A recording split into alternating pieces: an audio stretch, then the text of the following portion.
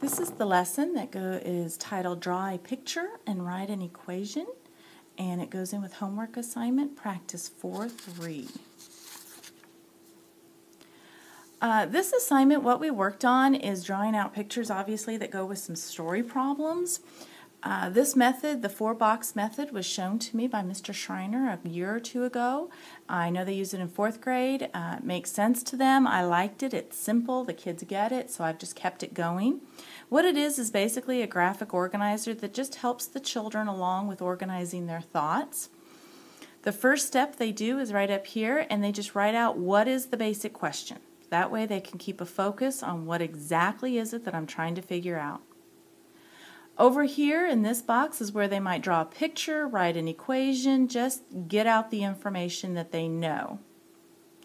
Then they move down, and this is where they actually do all their work. It's all in one nice box, do the work, and it's easy to do. And then over here is where they write out the full complete sentence for the answer.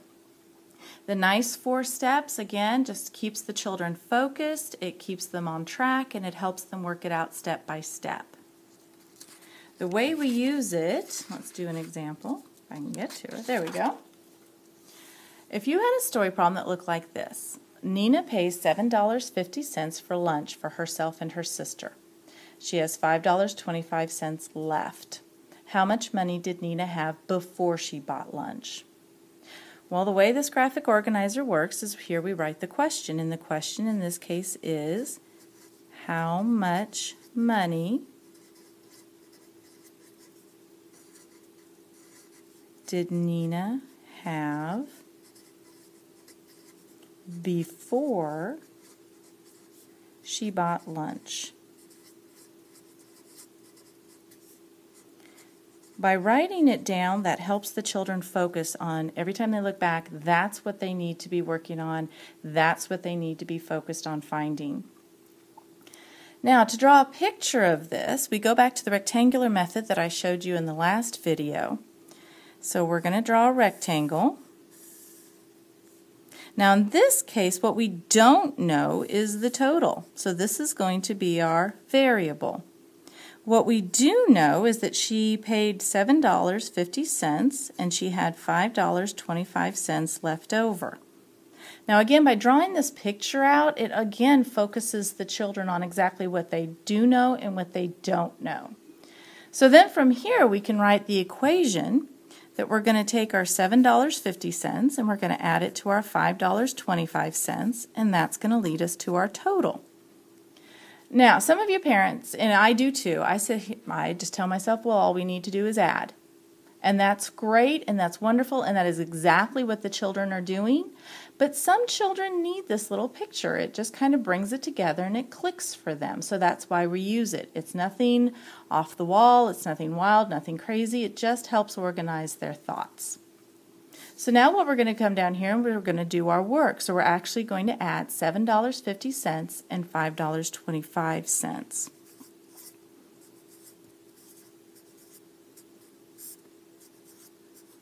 And we get $12.75. And then our last step is we come over here and we write out our answer. Nina had $12.75 before she bought lunch.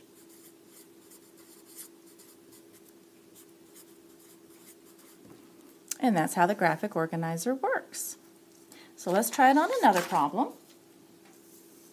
Drew sold lemonade and apples at the school fair. She sold a total of $64. If she sold $21 in lemonade, how many dollars worth of apples did she sell? Well, again, we start with our question. And our question the children need to find is, how many dollars worth of apples did Drew sell?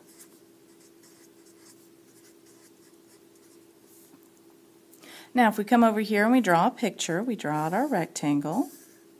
In this case, we know the total. She sold a total of $64, so that's going to go up here.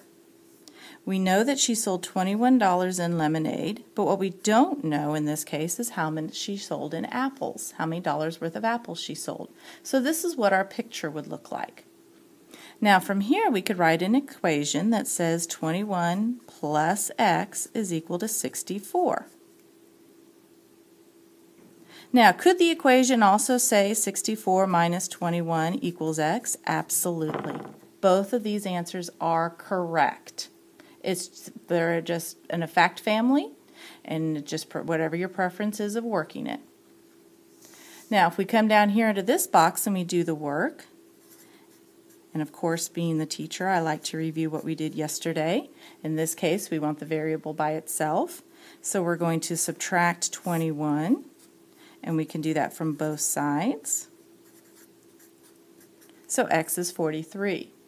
Now, could you also do the 64 minus 21 and get the same answer? Absolutely. I like using this method when I can because, as I told the children in 7th, 8th, 9th, 10th grade, they're going to need to solve these and they're going to be much harder. So anytime we can practice it now, kind of like riding a bike with training wheels, is good. Now we come over here and we have the answer, and we can write in Drew sold $43 worth of apples.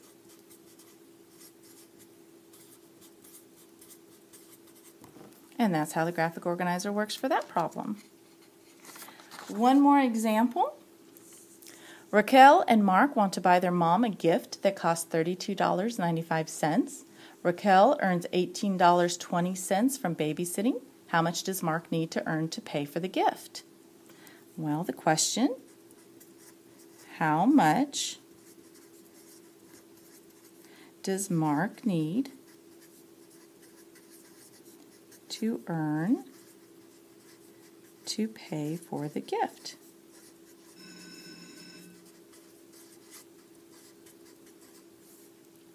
The picture.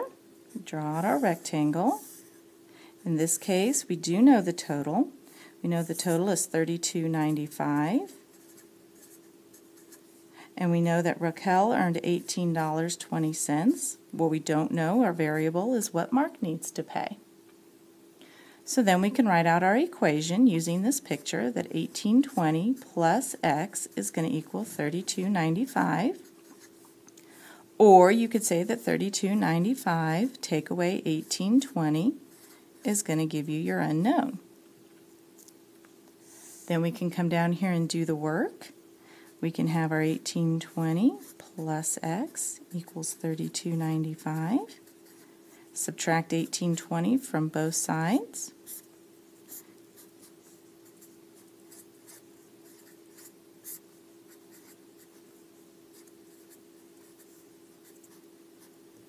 X is $14.75.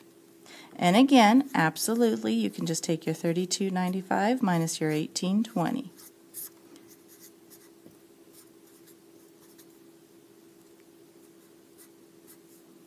Then over here, you would write out the answer. Mark needs to earn $14.75 to pay for the gift. All right, I hope this makes sense. I hope that kind of clears things up. As always, if you have any questions, please don't hesitate to ask. Thank you.